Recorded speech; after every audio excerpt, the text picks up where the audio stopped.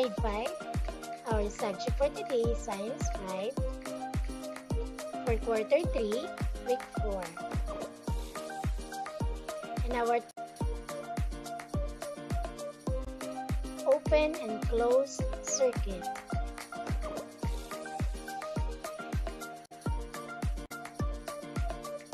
At the end of the lesson, you are expected to infer the conditions necessary to make a valve light up.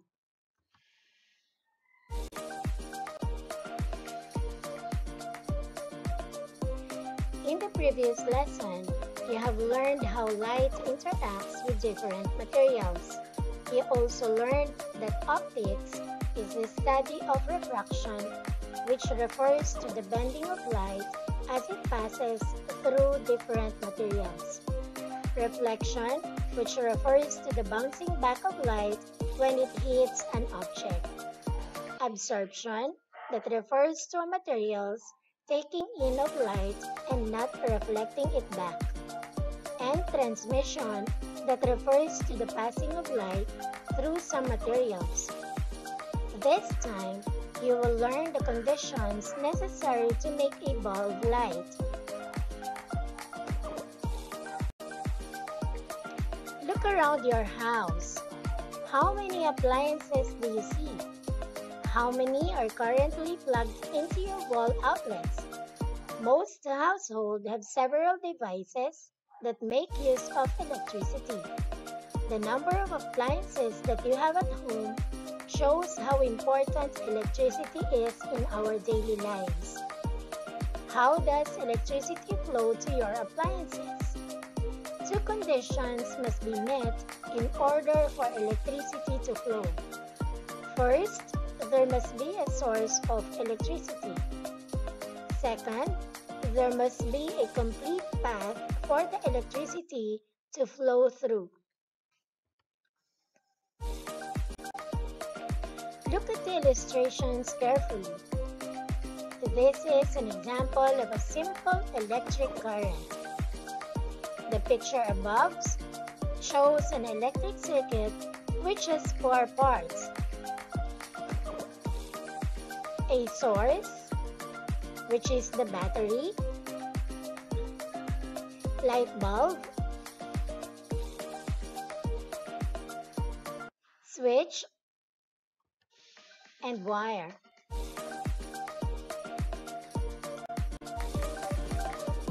Let us take a look at the picture. What is it? Yes, it is a valve. It helps detect the flowing of current through the circuit by lighting up. How about this one? This is a battery.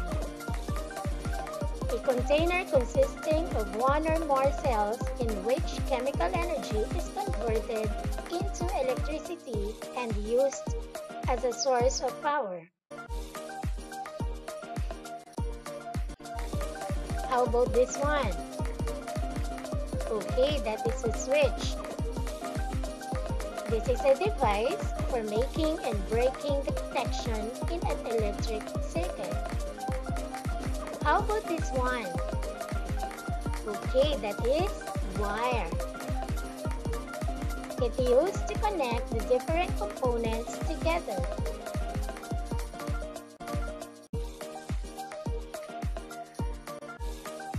This is a setup A, which is an open circuit. In setup A, there is a gap or no complete path from one end of the circuit to the other end.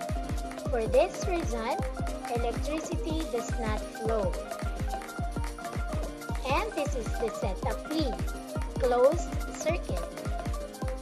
In setup B, a wire is attached to the negative end of the battery, while the other wire is attached to the positive end. Both wires are attached to the bulb. Such a circuit is called a closed circuit. A closed circuit makes the bulb light up because the path of electricity is complete, allowing electricity to flow through it.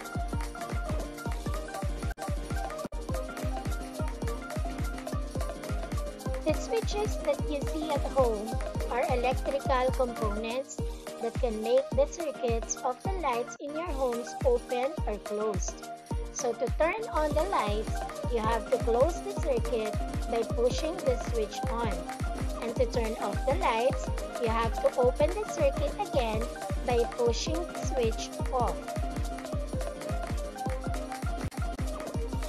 For the development, the activity that you are going to perform will clearly explain the conditions necessary to make a bulb light. For learning task 1, prepare the materials listed below. If not available, you may use other materials at home to perform the activity. You may ask the help of your parents or guardians or any adult members of the family if needed.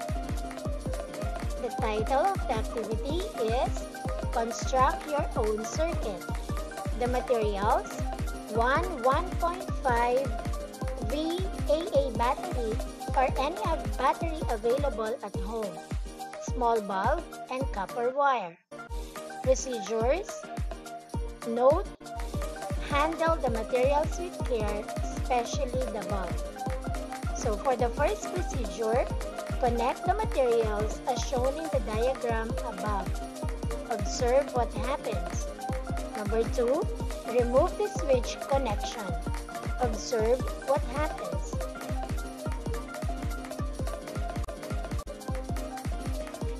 After doing the activity, you have to answer 2 questions.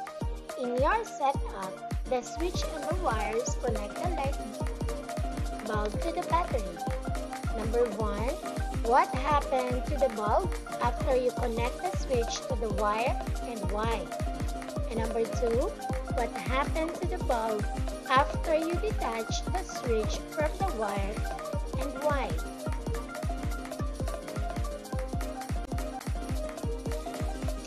For learning task 2, label the parts of the electric circuit. So we have 1, 2, 3, and 4.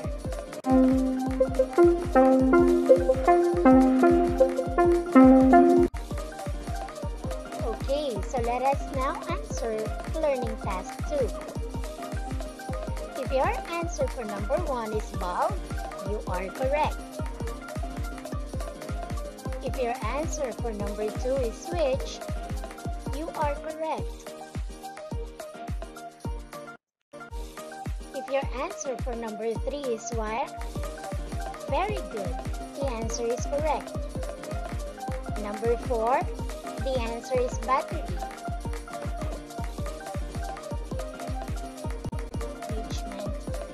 For learning task 3, label the following circuit with open or closed circuit. So we have 1, 2, 3, 4, and 5.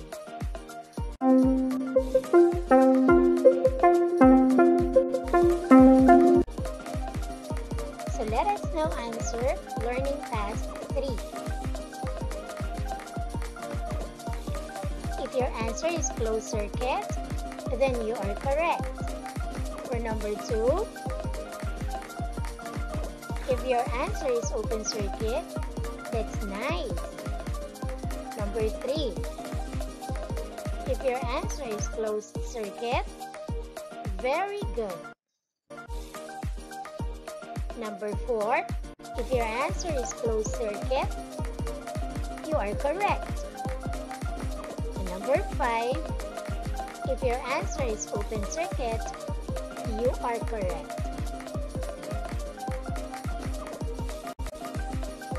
For learning task 4, draw an example of open and closed circuit. Consider the rubric below in doing the task. So we have the rubrics. You will get 5 points if the drawing represents a clear understanding of the concept. And you will get 4 points if your drawing represents a somewhat clear understanding of the concept. You will get 3 if the drawing represents a quite clear understanding of the concept, and you will get 2 if your drawing does not represent the concepts learned, and you will get 1 point if the drawing lacks detail. Simulation, you have to take note or remember that open and closed circuit.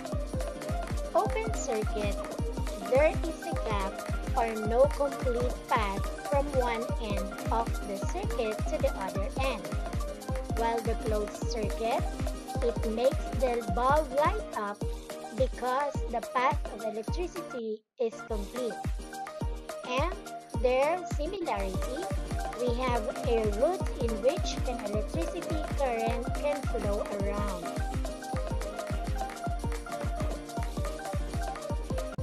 Assessment. Read each item carefully. Choose the letter of your answer. For number 1, it is the source of electrical energy. A. Battery, B. Switch, C. Wire, or D. Bulb. Number 2, it is a circuit where electricity cannot flow. A. Open circuit, B. Closed circuit, C. Battery, D. Switch. Number 3, it connects the light bulb to the battery. A. Wire, B. Source, C. Open circuit, or D. Bulb. Number 4, it is used to open and close the circuit. A. Switch, B. Source, C. Electric circuit, or D. Bulb. And number 5, it is a complete path of electricity. A. Closed circuit, B. Switch, C. Circuit, or D. Open circuit. Are you ready to answer?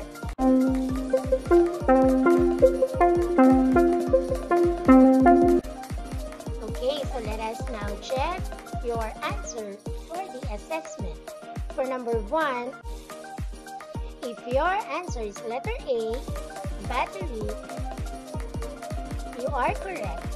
Number 2, if your answer is letter A, open circuit, you're good. Number 3, if your answer is A, wire, that's nice. Number 4, if your answer is letter A, switch, you are correct. Number 5, if your answer is A, closed circuit, you are correct. Reflection. Reflect on what you learned on this lesson about open and closed circuit by completing the statements below.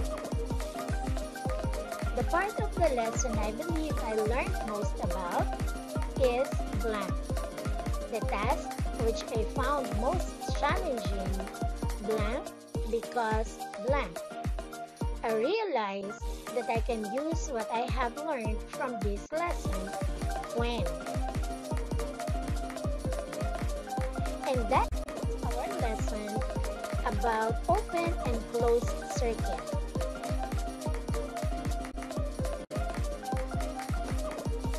Thank you, and God bless everyone.